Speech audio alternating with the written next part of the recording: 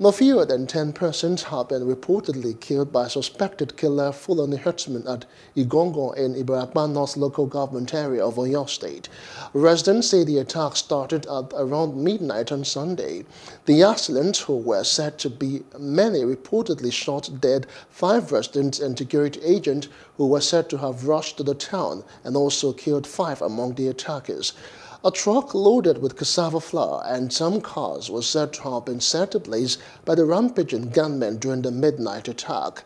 Some of the residents of Ayete, which is the headquarters of Ibarapa North Local Government Council, told our correspondents that the residents of Igangan sent messages across to them and others in Ibarapa communities to help them get across to security agencies to come to their rescue. Hello, hope you enjoyed the news. Please do subscribe to our YouTube channel and don't forget to hit the notification button so you get notified about fresh news updates.